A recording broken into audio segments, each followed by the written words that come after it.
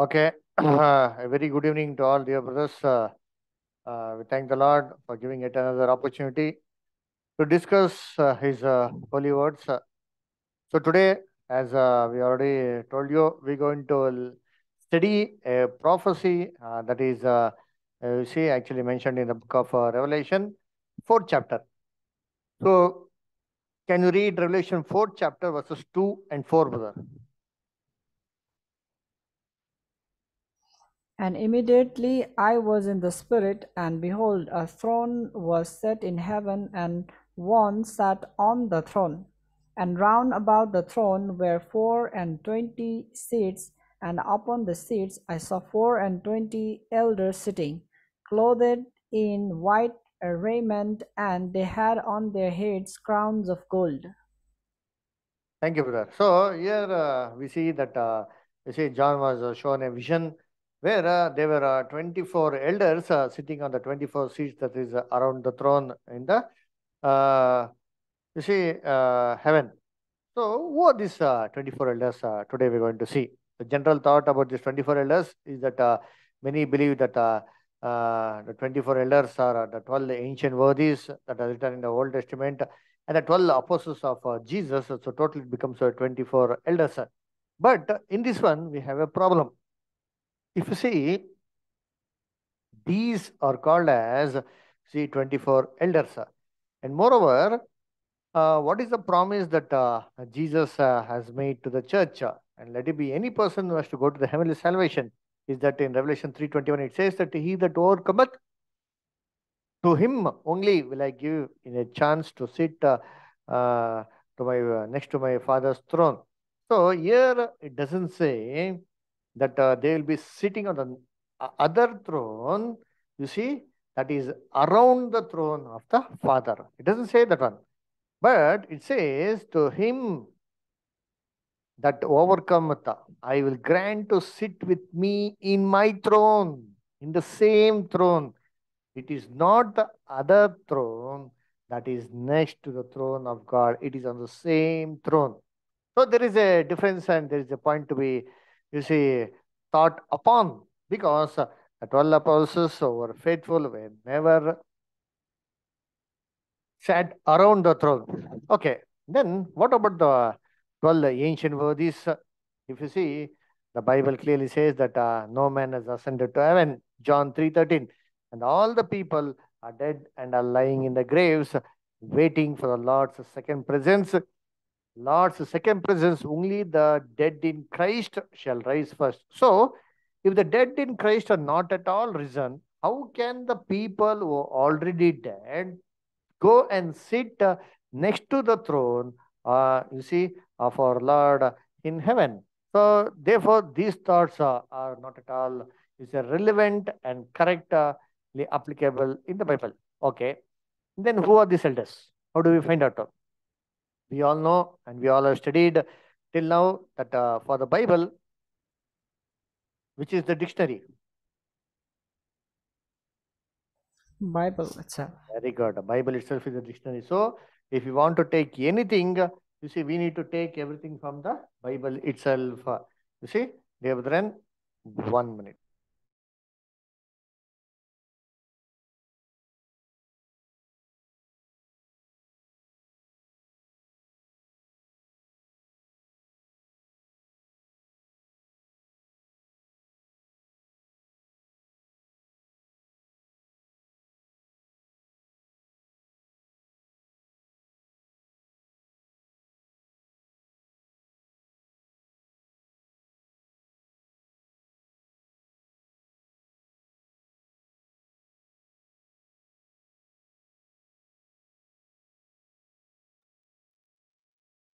Gopal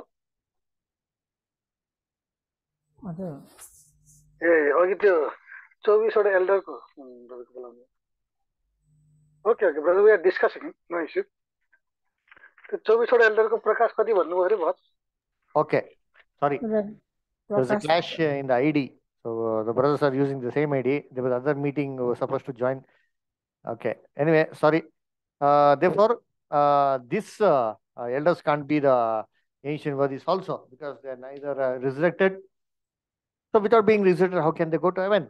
Okay, and moreover, the heavenly salvation was never promised to them. Okay, now then what is the answer for this one? Where do we find the answer? Dear brethren, for the Bible, Bible is the dictionary. So in the Bible, who are these 24 elders? The clue is given in the book of Revelation, chapter 5. Now let us read Revelation chapter 5, verses 1, 2, 3, 4, and 5. 1 to 5. You can just read only verse 5, brother. We all know this scene that Heavenly Father is seated on the throne and is having a scroll in his hand, and that you see nobody was found worthy to open the scroll. Then John began to weep. Then a person came to encourage John. Who is that person? If you see, he is one of the elders.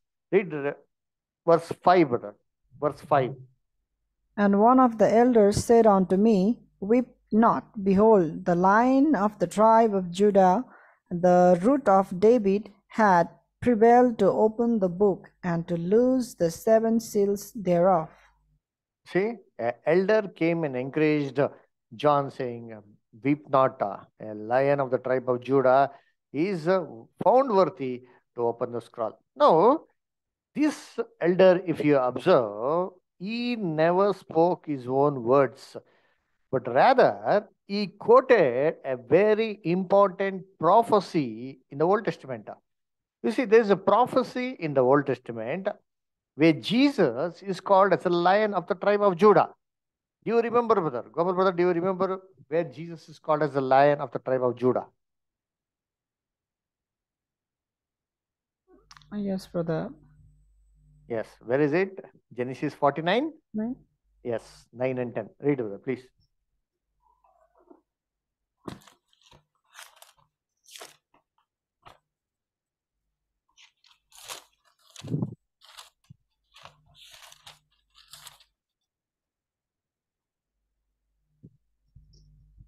Judah is a lion's whelp from the prey, my son.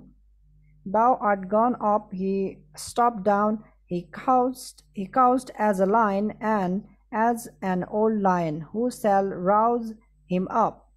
You see? The sep Very good. Can Thank you, brother. So it says, lion. You see, Judah is a lion. You see, therefore, this prophecy was quoted by the elder. That means he never spoke his own words, but he spoke the words that are already mentioned in Genesis 49 chapter. So what does it mean? This verse gives us a clue as to who is that elder. So that elder is actually a prophecy, not prophets. You see, kindly note, not prophets, but a prophecy.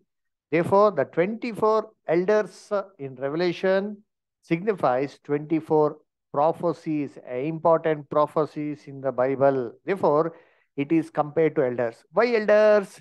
Elders means generally it's a very senior person, a very important person. Therefore, these 24 prophecies in the Bible are very important prophecies. And moreover, if you read the Revelation 4th chapter, it says, these 24 elders sat around the throne, not on the throne where God was sitting. Around the throne, they were 24, you see, seats, thrones. So, what does it mean?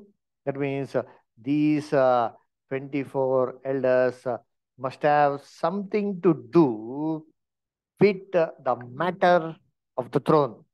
That means who is on the throne? If you see, it is God who is sitting on the throne. Okay, so throne in the Bible always represents kingship, kingdom. So God's throne means God's kingship and God's kingdom. Therefore, the 24 elders actually mean or actually represents the 24 important prophecies that are related to God's kingdom, that are related to His administration, that are related to His kingship. So, does the Bible say so? Yes. Acts 3:21, brother. Acts 3:21. What did all the prophets prophesy? Acts 3:21. whom the heaven must receive until the times of restitution of all things, which God hath spoken by the mouth of all his holy prophets since the world began. Yes. So, what has God spoken through all the holy prophets? He has spoken about the times of restitution of all things. So, the times of restitution of all things. You see, dear brethren, the times of restoration that will happen in God's kingdom. You see, about the 1,000 years, you see how God, you see, shall restore everything. So, it is speaking about His kingdom. So, all the prophets spoke about this God's kingdom. So these 24 prophecies are related to God's, you see, kingdom. And moreover, if you keep on reading in the book of Revelation, there are many incidents. Whenever an elder speaks some things, you see, the elder actually, you see, does two things. First of all, that it is covered with a white robe, is wearing a white robe. So what does white always mean in the Bible? If you see, white in the Bible signifies purity, the truthfulness, or the clarity, or the purity of that you see prophecies. So, and moreover, whenever the prophecy was fulfilled, the elder rose from the throne and he knelt down before the throne and cast his crown before God and praised God. What does it mean?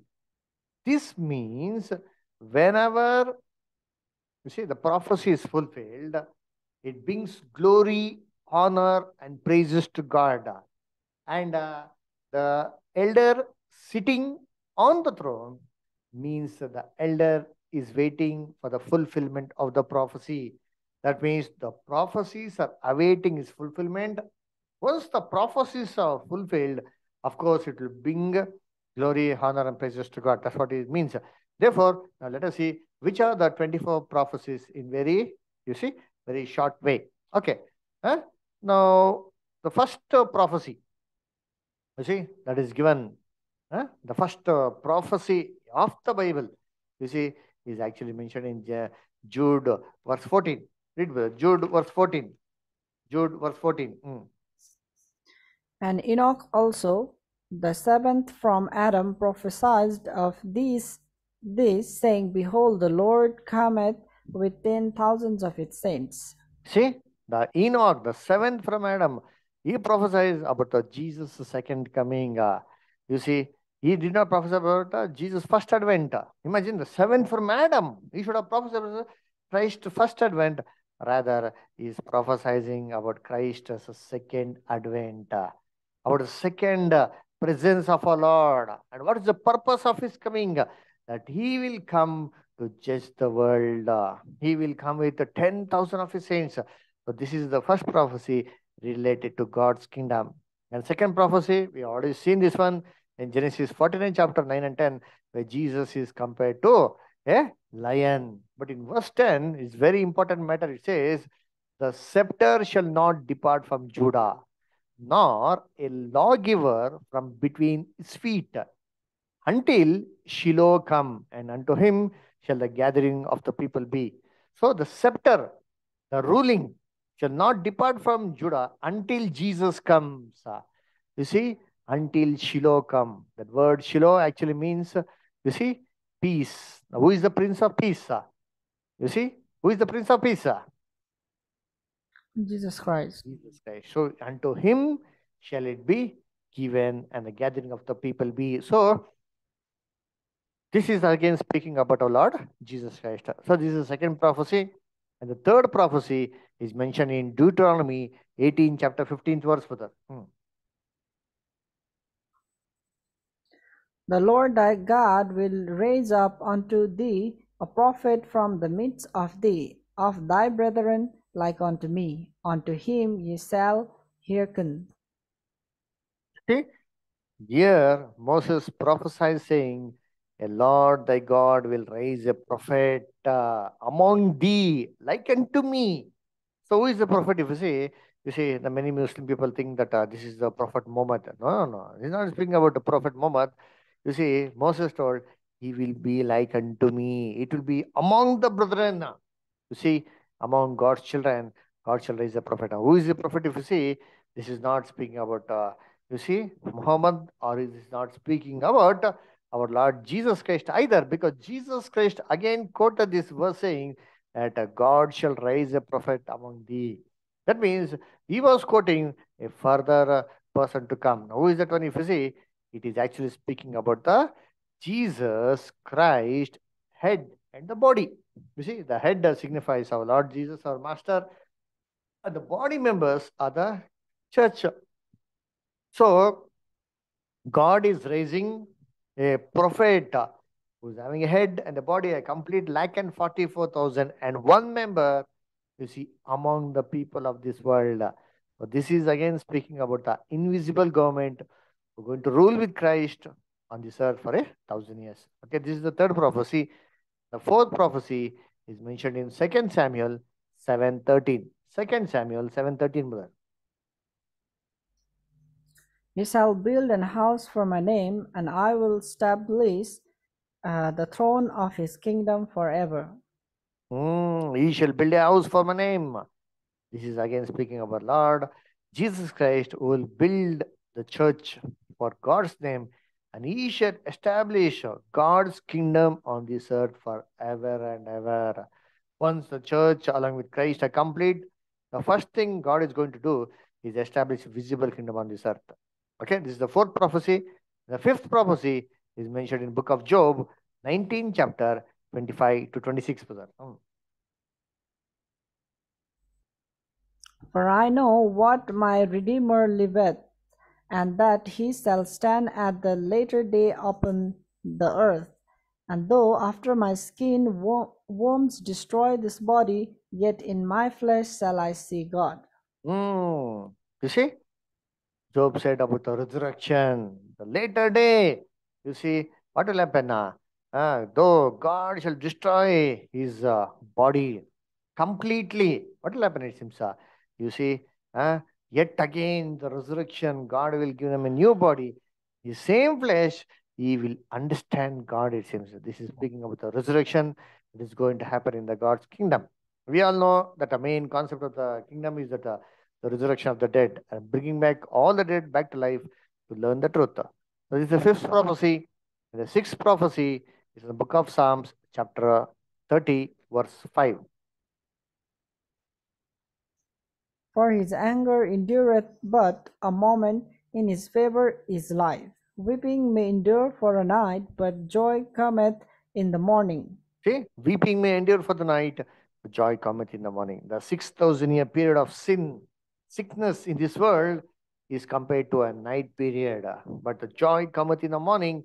So the millennial morning, when Jesus is going to rise as the Son of Righteousness, he is going to bring healing in his wings and cure all the, you see, diseases in this world.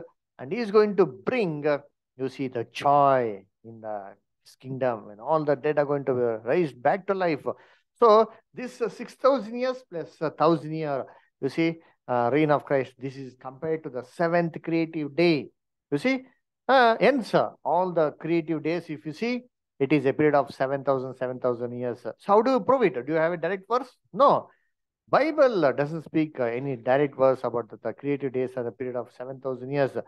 But there is a proof and there is a way to calculate. How do we calculate? If you see, brethren, if we calculate the last creative day, the seventh creative day, that period, we come to know that the before six created days period was also 7,000 years each. Now, how do we do that one? If you see, dear brethren, we do that one by, you see, by considering the Bible chronology. We have studied a class about Bible chronology, where we studied from Adam till Christ AD 1. It is a period of 4,128 years, and from since till the end of 6,000 years, 1,872 years. So entire period were calculated from the Bible chronology that clearly proves that 6,000 years is a period of sin permitted in this world, and the last 1,000 years is a 1,000 year reign of Christ. Hence, if you read in the Bible, in the creative day, it says that the evening and morning was the first day. Have you observed it? Kindly read, brother. See? Evening and morning. Genesis first chapter, brother. Genesis 1 5. Genesis 1 5. And God called the night day, and the darkness he called night, and the evening and the morning were the first day. What? Evening and morning was the first day. Now, why did not God call it as morning and evening as the first day? Usually we begin the day from the morning, no? But here, observe the different thing God is using here. He's saying evening and morning was the first day, not morning and evening. Why? Because whenever, you see, the evening comes, it will be dark, not a complete light, not clear, you see. And but when the morning comes, what will happen?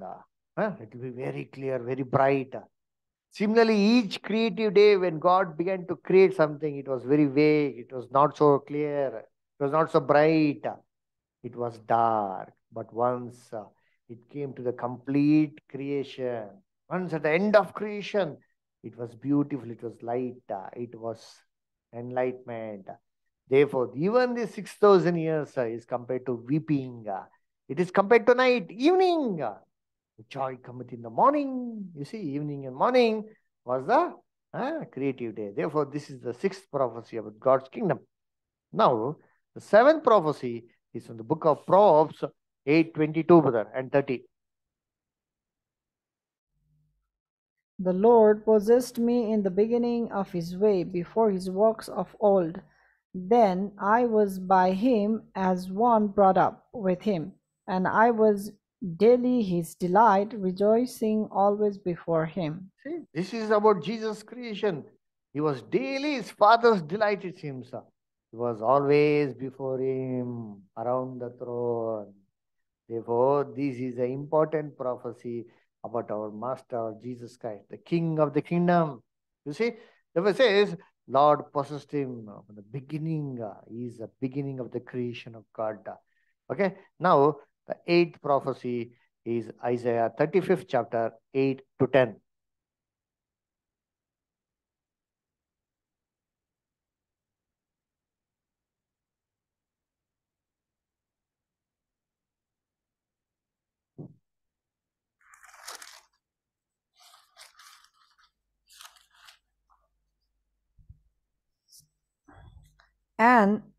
And an highway shall be there, and a way, and it shall be called the way of holiness. The unclean shall not pass over it, but it shall be for those the wayfaring men, though fools shall not err therein. No Uh, lion mm, mm, mm. no lion shall be there, nor any ravenous beast shall go up thereon. It shall not be found there, but the redeemed shall walk there. And the ransomed of the Lord shall return and come to Zion with the songs and everlasting joy upon their heads. They shall obtain joy and gladness, and sorrow and sing shall flee away. Thank you, brother. So, this is about the three ways, the third way, the highway that will be opened in God's kingdom. We have studied about this highway of holiness in the three ways class. So, the lion shall not be there. The lion, our adversary, shall not be there in God's kingdom. You see, but it shall be a way of holiness. Even a fool, those who don't believe God now, even he also will believe God in Christ's kingdom. Okay, the ninth prophecy from book of Jeremiah, 31st chapter, 29 and 30, brother.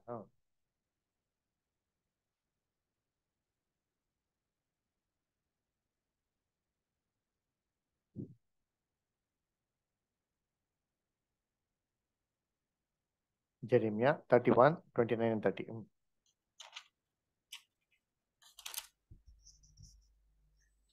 In those days they shall say no more, the fathers have eaten a sour grape, and the children's teeth are set on edge. But every one shall die for his own iniquity, every man shall eat it, the sour grape, his teeth shall be set on edge. You see, what does the Bible say? You see, in those days, in God's kingdom, it shall no more be said, the fathers are eaten the sour grape, and children's teeth are set on the edge. Who is the father? You see, dear brethren, our father is Father Adam. He was the one who ate the forbidden fruit in the Garden of Eden, what happened? All his children's teeth were set on the edge. They all were condemned to sin and its result death. But in Christ's kingdom, it shall not be so. Whoever sins, they shall die for their own sins. Even their own children shall not die for the sins of their father. This is going to happen, and all the dead are going to come back to life. They will be given an opportunity to walk up in the highway of holiness. Even after receiving the knowledge of truth, even after their eyes are being opened, if they commit any sin voluntarily, they shall go to second death. That is the individual responsibility. So this is the ninth prophecy. The 10th prophecy, you see, Ezekiel 21, 26 to 27, brother. Thus said the Lord God, remove the diadem and take off the crown. This shall not be the same. Exalt him that is low, and abase him that is high. I will overturn it, and it shall be no more until he come whose right it is, and I will give it him. Oh, this is speaking about the wicked king of Israel, King Zedekiah. We have studied this one in the Gentile times. You see, huh? Zedekiah was condemned, and God tells that he shall take out the throne and the crown and the diadem from him. That is, the kingdom shall be taken from, you see, Israel, and it shall be given to whom? It shall be given to him, to whose right it is. And whose right it is? It is the right of our Master, our Lord Jesus Christ, who shall return as the king, assume the kingship. Therefore, this kingdom and kingship shall be given to Jesus Christ. Then only the peaceable kingdom shall be established first in Israel. Okay, this is the 10th prophecy. And 11th prophecy is very, very important. Daniel 12:12, brother.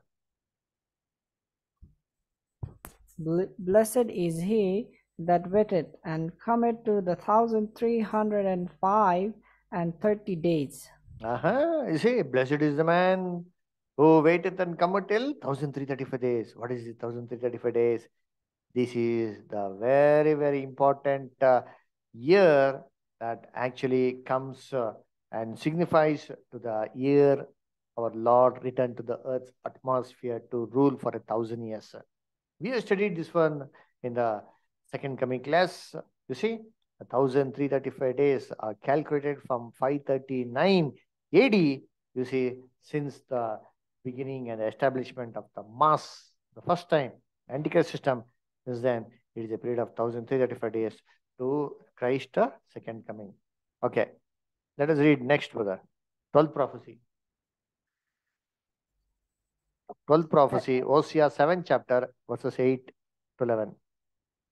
Ephraim, he had mixed himself among the people. Ephraim is a cake not turned. Ephraim also is like a silly dove without heart. They call to Egypt, they go to Assyria. See, Ephraim is a mixed among the people. Ephraim is a cake not turned. This is silly dove without heart. They go to Egypt, they go to Assyria. These are beautiful prophecy. You see, Ephraim is a mixed himself among the people means God's children are told to come out of Babylon and be separate. But if we keep on mixing with them, what will happen? If we keep on mixing with the world, what will happen? The worldly spirit will come to us. That's what the people of Israel did. They left Egypt, but Egypt never left them. So we should leave Egypt. Not only that one, Egypt should also leave us. So they are not, you see, completely dedicated to God. They are mixed people. They're mixing themselves with the what? Mixing themselves, you see, with the world and with God. What did Jesus say? No man can serve two masters. Either you will please the one, displease the other. And it says, Ephraim is a cake not turned, a chapati, a roti. You see, can you eat a half-baked roti? If the roti is cooked only one side, other side, if it is raw, can we eat it? No. No. Same way. They are 50-50. They are good in one way, bad in other way. You see, what did Jesus say? Either be cold or warm. If you are neither hot nor cold, I will spew you out of my mouth. So it should be hot or cold. It can't be 50-50. And it says, silly dove. Silly dove means what? Foolish dove. Dove means what? Purity. This is sinless condition. Many Christians are very sinless, very pure, very holy. But what is the use? They are silly, but they are foolish. They are not wise virgins. Jesus is not seeking only virgins. He is seeking wise virgins, not foolish virgins. Who is the wise woman? Proverbs 31 chapter. Read it when you're free. It speaks about the church, the character of the church there. And they call to Egypt. They go to Egypt. Egypt means what? World. Whenever there's a problem, you should turn to the Lord, not to the world. So this is the 12th prophecy. And 13th prophecy, Joel 2, 28 and 29, brother. And it shall come to pass afterward that I will pour out my Spirit upon all flesh, and your sons and your daughters shall prophesy. Your old men shall dream dreams, your young men shall see visions, and also upon the servants and upon the handmaids. In those days will I pour out my Spirit. You see, it shall come to pass afterward that God shall pour out his Spirit upon all flesh. This is going to fulfill once the church is complete. Now the Holy Spirit is not poured upon all flesh. Now the Holy Spirit is poured upon, as told in verse 29, only upon the servants. And they shall understand God's things. Only the church is anointed with God's Holy Spirit. Do you think that everybody in this world has Holy Spirit? No. So in Christ's kingdom, God shall pour out his Holy Spirit upon all flesh. This is the 13th prophecy. The 14th prophecy is Amos 9 chapter 13 to 14.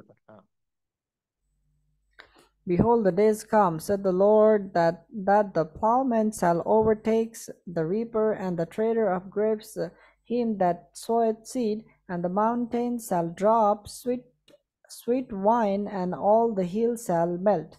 And I will bring again the captivity of my people of Israel, and they shall build the waste cities and inhabited them, and they shall plant vineyards and drink the wine thereof. They shall also make gardens and eat the fruit of them. You see, what does it say? The plowman shall overtake the reaper. The reaper means the one harvest. You see, plowman means plowing the field, making it loose for the other sowing. This signifies the plowing signifies the great time of trouble, and reaping always signifies, you see, the harvest. As the harvest is going on, parallelly, what takes place? A great time of trouble is overtaking. Therefore, we are seeing harvest is taking place. The truth is going out to all the world. Witnessing is happening. But parallelly, what is happening? Great time of trouble is running. It is almost seems like it is overtaking us. And it is this time that Israel's captivity shall return. This is a very clear fulfillment of God's kingdom prophecy before our eyes. 15th prophecy, Obadiah 21. Obadiah, verse 21. There's only one chapter there, verse 21. And Savior shall come up on Mount Zion to judge the mount of Esau, and the kingdom shall be the Lord's. The kingdom shall be the Lord's. You see? The Savior shall come up on Mount Zion. Who is this Mount Zion? The church. You see? She come up on Mount Zion and just the mountain of Esau. You see? And what is there, Simta? The kingdom shall be the Lord's. This is going to happen in God's kingdom. Okay? Now the 16th prophecy, Jonah 4th chapter, verses 10 and 11. Then said the Lord, Thou hast had pity on the ground, for the which thou hast not labored, neither madest it grow, which came up in a night, and perished in a night. And should not I spare Nineveh, that great city, wherein are more than 60,000 persons that cannot discern between their right hand and their left hand, and also much cattle? You see? This is again speaking about the God's mercy and love. Jonah went and spoke repentance to Nineveh. The entire city repented and turned to God. And he was very angry, went far and sat, so God may destroy it. And you can see from his eyes, the sun was so hot, he desired some shelter. Immediately, you see, huh? A small bitter gourd, you see, yeah, huh? Came. What happened, it seems? Huh? Immediately, there was very shelter. And God sent a small worm, it ate the entire, you see, plant, and there was scorching heat, and he cursed, you see. He was much worried about this plant. And God says, you have never sown this plant, it came automatically, it came and withered automatically. You're not worried about this plant, then should I not be worried about the people of Nineveh? Yes, this is the condition of today's churches. You see, they're worried only about converting people, not worried about their salvation. They go to villages and preach. Why? Because they believe that they're going to go to hell. You see, they don't believe that God cares more than you. God has made a plan for them and they will come in the resurrection. They are so blinded. They can't discern between left and the right hand. You see, there are so much cattle. God is also worried about the, you see, inhuman creatures also, dear brethren. So in God's kingdom, all the animals, even including human beings, shall be blessed. The 17th prophecy, Micah 4th chapter, verses 1 to 3. Micah 4th chapter, verses 1 to 3. But in the last days it shall come to pass that the mountain of the house of the Lord shall be established in the top of the mountains, and it shall be exalted above the hills, and people shall flow unto it. And many nations shall come and say, Come, and let us go to the mountain of the Lord, and to the house of the God of Jacob, and he will teach us of his ways, and we will walk in his path. For the law shall go forth of Zion, and the word of the Lord from Jerusalem. And he shall judge among many people, and rebuke strong nations afar off, and they shall beat their swords into plowshares, and their spears into pruning hook. Nation shall not lift up a sword against nation, neither shall they learn war any more. What does it say? They shall beat their swords into plowshares, the spears into pruning hooks. Nation shall not lift up a sword against nation. They shall be no more war. They shall learn no more war at all. That means no military, no warfare. All the investment that is going for military will be invested in agriculture in the Christ kingdom. Just imagine the result. We are just leaving a 35% budget for the agriculture. Imagine if we start living for the 100% budget for the agriculture. What development, what beautiful things can be done. This is going to happen in Christ kingdom. Number 18, prophecy. Nahum 1:15. Behold, upon the mountains of the feet of him that bringeth good tidings, that publisheth peace. O Judah, keep thy solemn feast, perform thy vows, for the wicked shall no more pass through thee, he is utterly cut off. You see, the mountains, the feet of him that bringeth the tidings, that published peace. You see, these are the feet of Jesus Christ. In Christ kingdom, the feet members of Jesus Christ are publishing what? Peace. Shortly, God's kingdom shall be established on this earth. You see, so this is speaking about the feet class members who are declaring peace to the whole world. That very shortly, peaceable kingdom shall be established on this earth. 18th prophecy. 19th prophecy is Habakkuk 2:14, brother. The earth will be filled with the knowledge of the glory of the Lord as the waters fill the sea. You see how God's knowledge shall be in 1,000 years as the waters is covering the sea. There is not a place that there can be no water. You go deep inside the sea and take a stone or a rock below that and you'll find water. You dig, dig, dig, dig. Deep inside there is water.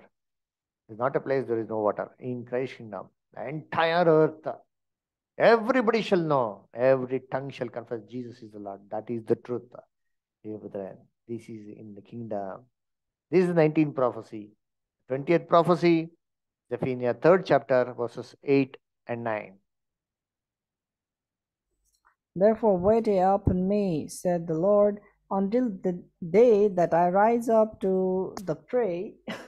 For my determination is to gather the nations, and I may assemble the kingdoms, to pour upon them mine indignation, even all my fierce anger. For all the earth shall be devoured with the fire of my jealousy.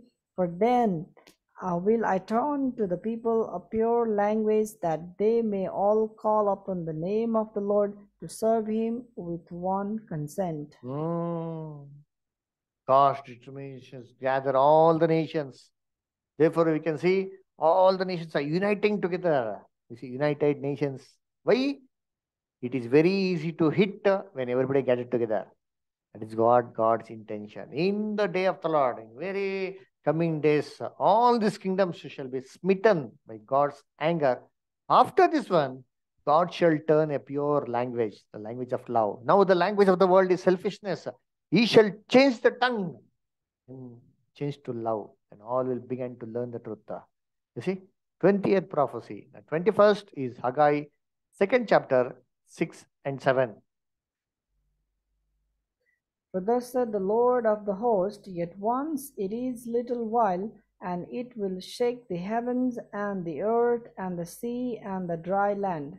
And I will shake all nations, and the desire of all nations shall come, and I will fill this house with glory, said the Lord of hosts. You see, again God shall shake the heaven and earth, it seems. You see, the heaven and earth, we have seen that how the first world, heaven and earth, was destroyed by a flood.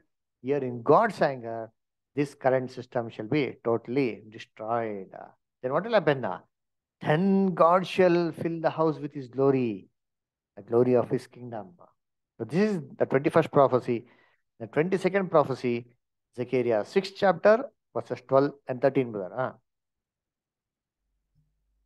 And speak unto him, saying, Thus speaketh the Lord of hosts, saying, Behold, the man whose name is the branch, and he shall grow up out of his place, and he shall build the temple of the Lord, even he shall build the temple of the Lord, and he shall bear the glory, and shall sit and rule upon his throne, and he shall be a priest upon his throne, and the counsel of peace shall be between them both. You see, his name shall be called the branch.